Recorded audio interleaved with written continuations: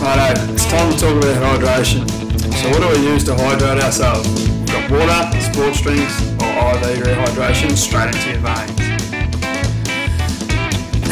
What are the functions of fluid? Why do we need it? It needs to transport stuff around our body. We need to lubricate surfaces and membranes and keep us cool and let chemicals react.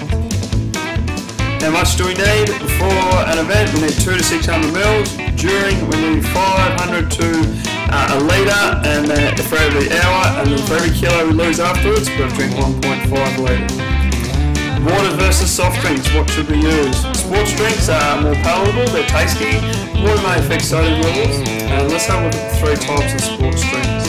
Isotonic sports drinks, okay, medium level of carbs, most widely known one, Powerade, etc. Helps us retain fluids during and helps recovery afterwards. Hypotonic, remember hypo is low level of carbohydrates, can be used to replace fluids without the carbs, so it's good for someone like a jockey who's looking to not put on any weight. Hypertonic, so that's our high level of carbohydrates. Great for use during and after an endurance event and is absorbed more slowly by the body to give us out glycogen. Intravenous rehydration, so that's when they put a needle and pump it straight into your veins. It's now actually banned unless for medical reasons, and there's not really any benefits to it anyway.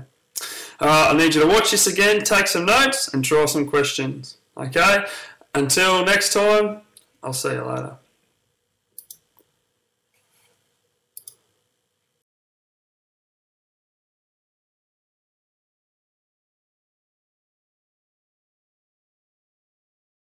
Created using Powtoon.